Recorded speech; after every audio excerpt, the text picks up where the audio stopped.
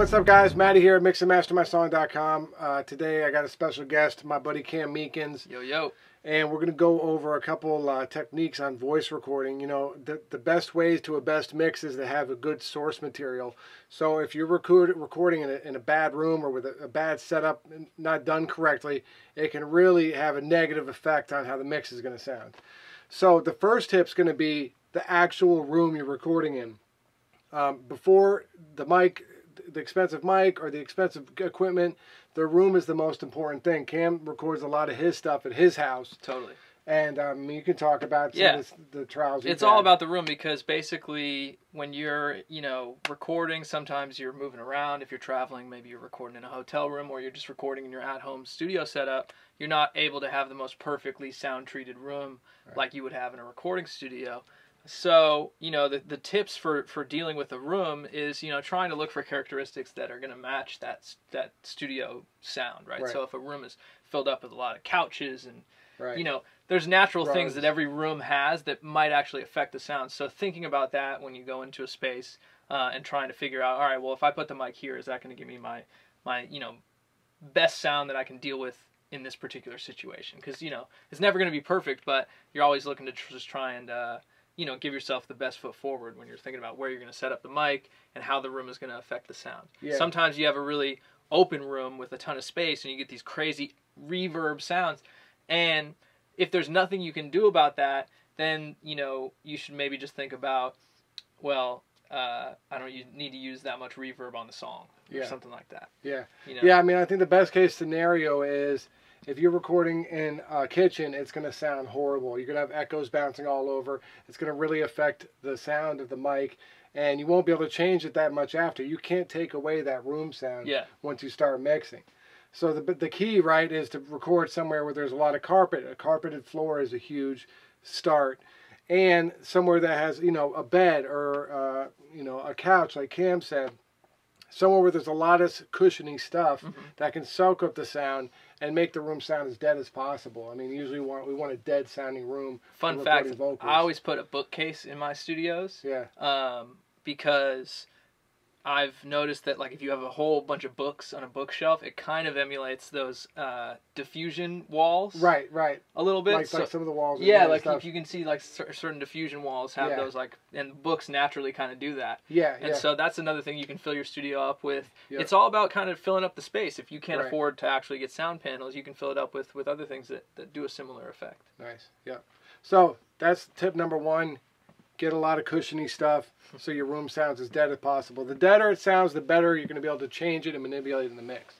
All right, so the next tip we're going to talk about is actual mic placement. And I'm going to kind of let Cam run with this one because Cam records himself at his studio at his house. So he knows all about this, and I can kind of show you how he goes about it when he's recording. So this is actually my microphone and my setup, my pop filter that I use when I'm on the road or when I'm at home.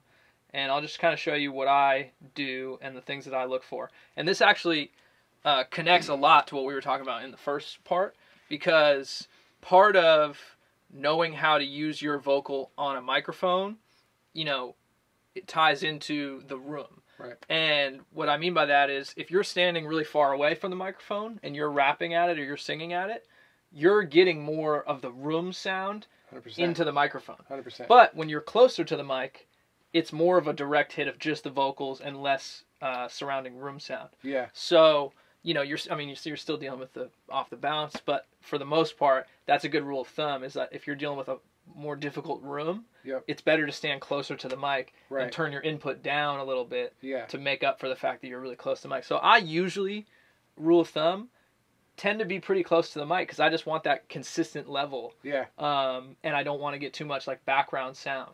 So I usually set my pop filter up about an inch or two away from the what's this thing called, shock mount. Yep. And then I keep my actual mouth another inch or two away from the pop filter, but I'm pretty much right on there. Yeah. And that gives it enough space where you're not really on top of the mic, but you're directly singing right to it. Yeah. Yeah, that's pretty much as far as my setup goes for setting up the mic. Those are my key things. And that's a huge point. I mean, the closer you can get to the mic, even if you're not in the greatest room, It's true. The more closer you are, the less of the room you're going to pick up. So that's a huge point. And that also kind of brings us, you talked about the input, it brings us to our third tip, which is actually the gain of the mic. You're on your mic pre. So a problem I've seen a lot of times with a lot of people recording at home are they can't hear themselves. So instead of turning the headphones up or something, what they do is they turn the mic gain up. So the louder your mic gain is, the more room sound you're going to bring into it too. So the key is to record at a lower mic gain. And then what you do, instead of turning the mic gain up to hear yourself, turn the music down. So a lot of people recording at home usually start off with a stereo beat or something and a vocal. Turn your beat down, because a lot of producers are sending their beats out so loud so you actually like them that it's like hard, it's hard to rap over that. So turn your beat 10 dB down before you start getting the input gain, right? It's actually changed my, recording, like, and mixing. It's actually changed everything for me. It's probably the biggest thing as a person who's recording my own stuff just by myself in my room. It's the biggest, most important thing that I never really thought about for most of my career until I started to understand the like how gain structure works and like gain staging and all that. Yeah.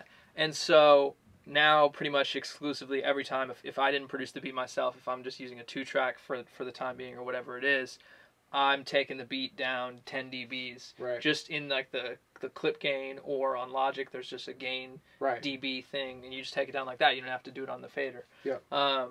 And you can just tell right away that the vocals sound so much better because you have so much more headroom to work with. Right.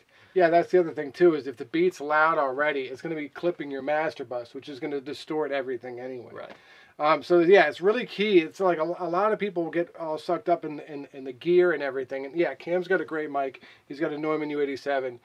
But like, we could record his vocals with, I have a $200 mic here. We could record it and it'd still sound great because, yeah, we're in a studio right now. But just the fact that the room sounds dead, we're not cranking the gain, just makes such a huge difference in the actual recording. So I say all that to say is you guys could have cheap equipment at home and still get a great recording just by following like these tips. Well, 100%. And also I just want to say that I use the U87 into Apollo Twin now, but my biggest song is a song called Better Days, and I recorded that on a $300 blue mic through a Duet. That's right. Apogee. Yeah. Apogee Duet. So that's a $500 That was setup, a $500 maybe, right? setup. Yeah. In a square room that sounded horrible. Right. You know what I mean? But I was able to just use what I could, and knew that if I, really focused on how I was singing into the microphone, like, that's a big thing too for vocal quality that I want to add, is that, like, don't forget to think about how you're using your voice instrument when you're recording. And you can do different things with your voice that will affect the microphone in different ways. And so don't be afraid to play around with that.